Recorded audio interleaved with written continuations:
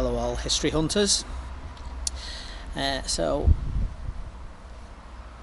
always worth checking through your coins. Let's just have a little look. So got a bit of a production line going on.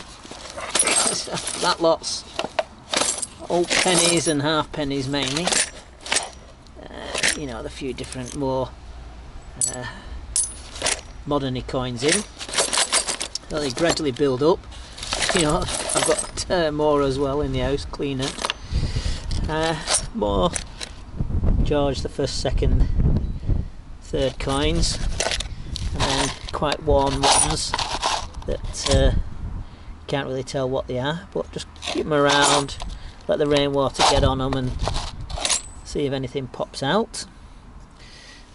And then, you know, you do get some that kind of will come up in a bit better condition, get a bit of better cleaning on them and a bit of oil.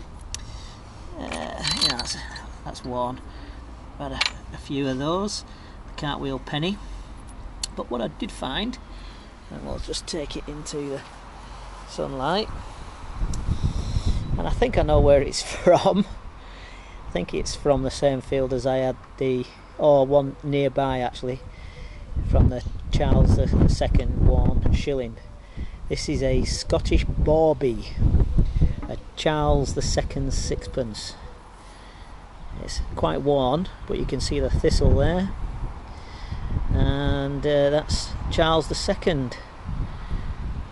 So yeah, I'm pleased with that. A Bawbee, Scottish Bawbee. So always worth checking through your finds. And that's I've had one or two of those. Is that a Hibernian? George III. So it's always worth checking through.